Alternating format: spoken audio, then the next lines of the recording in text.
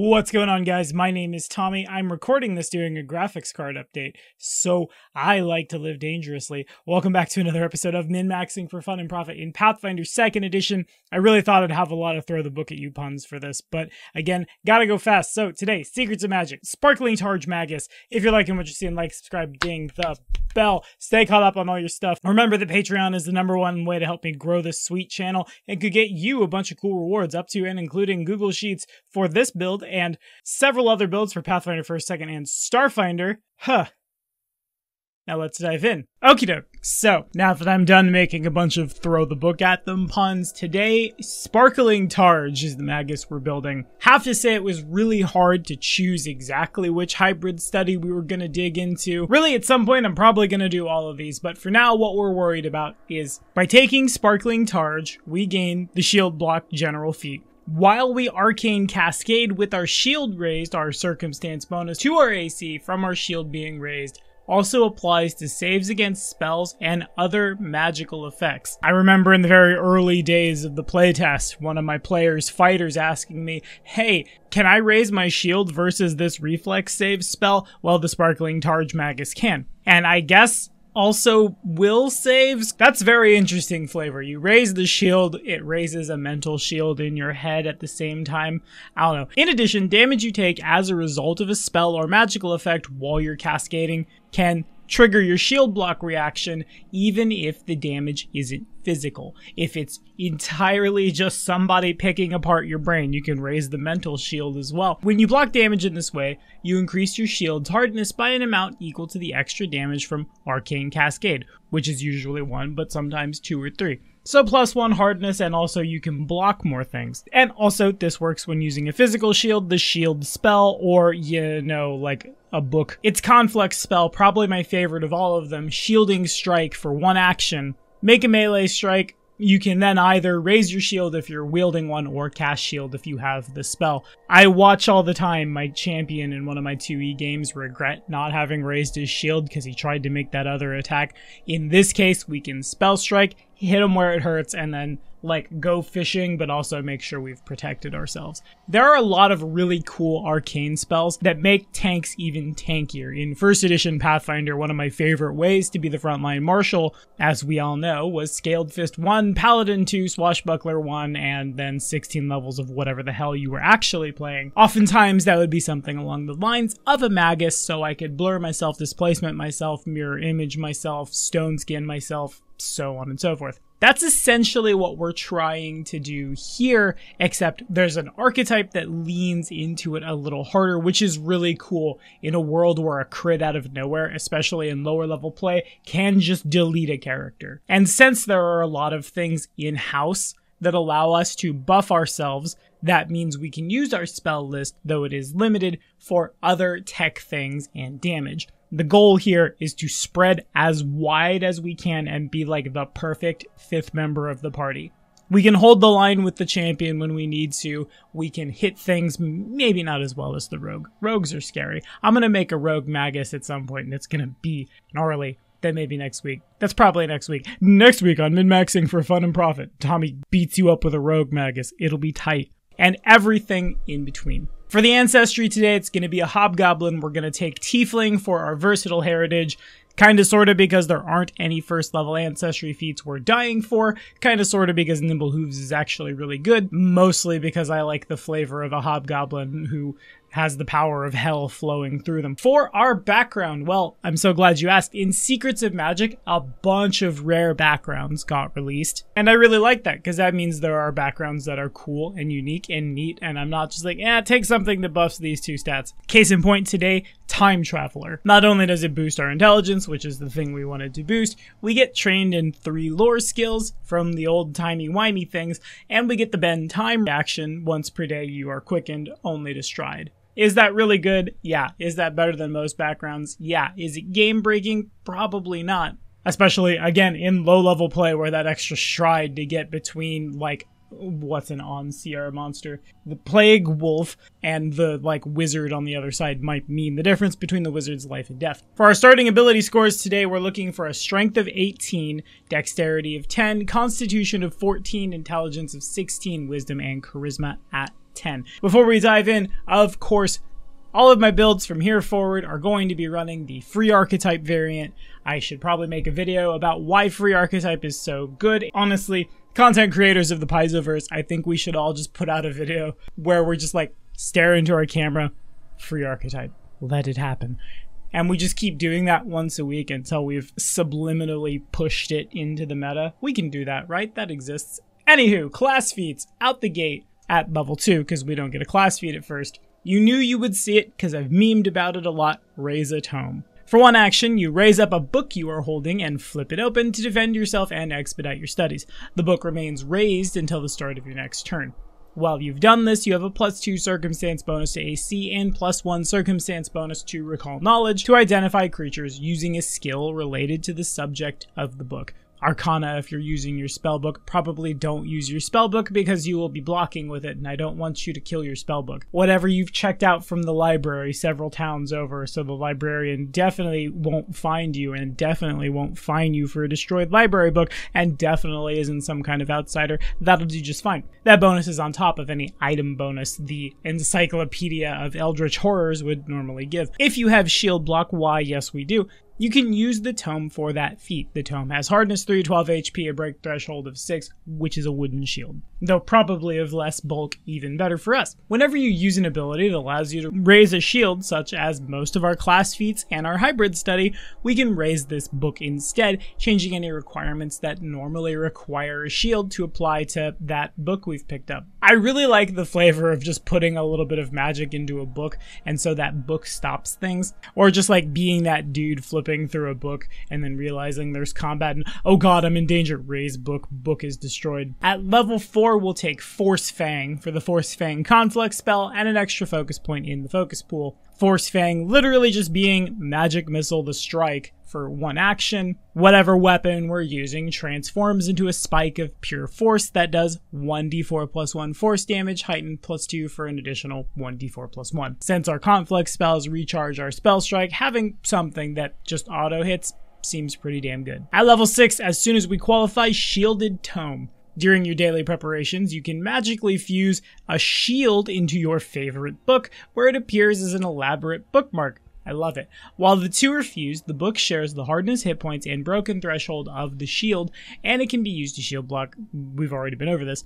Go the other way around, and your shield can have a book-shaped motif. It must be in shield form if you want to use like spell guard shield things, or whatever other magic shields might be floating around. Really, I'm just trying to protect the book and maintain the flavor of knowledge is power, and power is apparently used to not die. This feels incredibly late. I value Force Fang higher than this, but only just. Expansive Spell Strike next. This feels staple as hell for Magi everywhere. Rather than needing to use a spell that has a spell attack roll for Spell Strike, you can use a harmful spell that can target a creature, or that has an area of a burst, cone, or line abiding by other restrictions of the Spell Strike. When you cast a spell that doesn't have a spell attack roll as part of a spell strike, it works in the following ways. Should you critically fail the strike, the spell is lost with no effect. Creatures use their normal defenses against the spell, so like if you're spell striking Burning Hands, they get a reflex save. If the spell lets you select a number of targets, it instead targets only the creature you attacked with your strike. But if the spell has an area, the target must be in that area. A burst is centered on a corner of the target square, or the square corner closest to the center of the target. In the case of like hitting a huge creature, I guess. In any case, if the target is large or larger, you choose the corner if more than one is eligible. A cone or line emits from you and must include the target. If you're not adjacent to the target, choose any square adjacent to the target as the source, which is really good if you're like Starlet spanning Fireball, but that's not us today. The spell affects all creatures in the area as normal, but the strike still targets only one creature. This allows us to become even more versatile, which is so huge for the arcane caster. Gets bigger and bigger and better the more downtime you have to jam stuff in your spellbook, and the more forewarned you are about what kind of combat you're going into. If you're going to be fighting lots of single big things, then you might be just as well off with your single target spells. But if it's going to be a bunch of little things, Burning Hands, Lightning Bolt, Fireball, dare I say, could see a lot more mileage than your normal spell strikes. Next up, again, as soon as we qualify for it, Dazzling Block. Whilst we're in Arcane Cascade, my god, that's hard to say. Say that 10 times fast. Arcane Cascade, Arcane Cascade. You can create a flash of brilliant multicolored light in a 15-foot cone. Everybody in the area fort saves with the following effects on a crit success. Well, nothing. On a success, the creature is dazzled for a round. On a failure, the creature is blinded for a round and then dazzled for a minute. The creature can spend an interact action rubbing its eyes to end the blinded condition, after which it's still dazzled for the rest of its life, presumably. And on a critical failure, the creature is blinded for a round without the ability to rub its eyes, and then dazzled for an hour. Dazzled is pretty huge. If vision is your only precise sense, all creatures and objects are concealed from you, which means it takes a DC 5 flat check to hit you, which is, to speak in money terms, a 20% mischance. So this is either they can no longer swing because they've lost their eyes, or at least swing accurately, or they have a 20% mischance to continue on, probably for the combat, without a once per day tag, without costing a focus point. Now, some creatures will get around this, sure, but a lot of the field is just donezo when this hits them. Really makes up for the fact that we have less spell slots than a lot of casters are used to, so we don't necessarily in high level play need to worry about blurring ourselves. We'll just let the shield do it. Next up, we'll take Cascading Ray for one action. If our last action was a successful spell strike and the spell we cast dealt energy damage, we let a ray of energy fire out within 60 feet from the creature we damaged. We can't target any of the creatures damaged with spell strike with the ray. Make a spell attack roll against the new target's AC at the same map as the strike. So yeah, this has the attack trait, and it's like, oh no, we're gonna take a -5, except that we don't. On a hit, the target of the ray takes 1d4 damage per spell level of the same type of energy that the spell deals.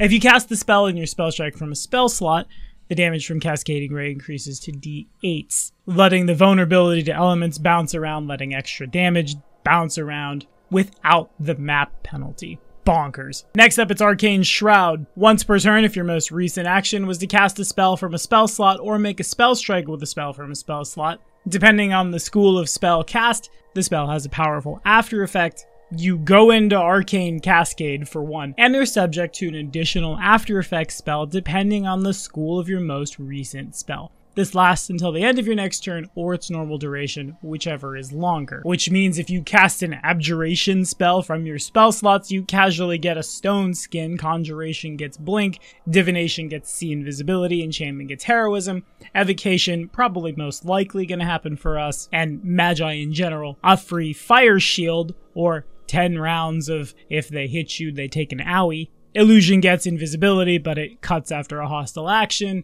Necromancy gets false life, and transmutation gets fleet step. Once per turn, in a very long knockdown drag out combat, when your stone skin is running out, you can just re-up that stone skin. Imagine a world where you can cast mage armor and get a stone skin off it, off a first level spell slot. Pardon me while I go find a GM for 2nd edition. Next, for our third focus point, and because haste real good, we'll take hasted assault. One action for a minute, we get an extra action only to strike. And then at 18th, versatile spell strike. Once during daily prep, you can use a spell slot to hold that infinite potential from the realm of possibilities, rather than using it to prepare a spell. When we spell strike, we can expend the special spell slot to prep and cast any spell from our spellbook at 2 levels lower than the slot's level. Versatility is really good. You never know what you're gonna see. You never know at the end of the game what the GM's gonna pull out of their pocket. This is value. Then at 20th, if you got this far, why not? Let's be permanently quickened using our extra action only to strike or to recharge our spell strike. For our archetype feats, these could probably get flipped back and forth. If you would rather have more spell slots than defensive power, flip these two around, but our two archetypes today will be the Wizard, but first, the Bastion dedication. We'll grab Reactive Shield, or Reaction. If we have a shield and we get hit, we can raise our shield, maybe turning it into a miss.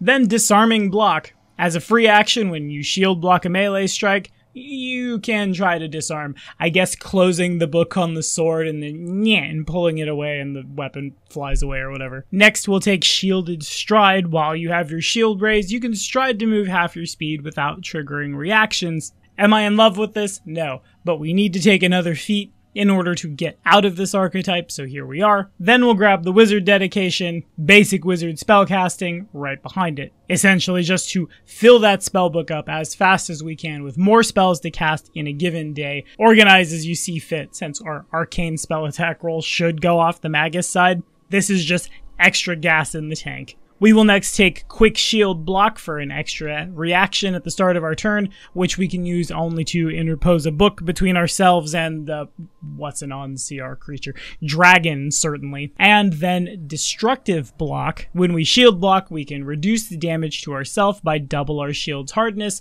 but if we do, the shield takes double the normal amount of damage it would have taken before applying hardness. This doesn't work with indestructible shields. It does for all the other magic shields with the way too much value. And I suppose there's nothing stopping you from getting an adamantine bound book, right? I don't know, that's weird. I've never had to ask this question before. These are the things that Tui does to me. Easy peasy the rest of the way. It's Expert Wizard Spellcasting, Master Wizard Spellcasting, and Arcane Breath for, again, more gas in that gas tank. Skill feats, you'll know better than me how many buildings you're jumping out of. I guess athletics is a thing we want, and probably arcana. That will depend on how many things you're tripping, disarming, or otherwise needing to recognize the spellcasting of. For the ancestry feats, Nimble Hoofs is first to increase our speed by 5 feet. Then an incredibly hilarious bit of Hobgoblin shenanigans, Runt Sage, to grab a free first level Goblin ancestry feat and to be adopted by them.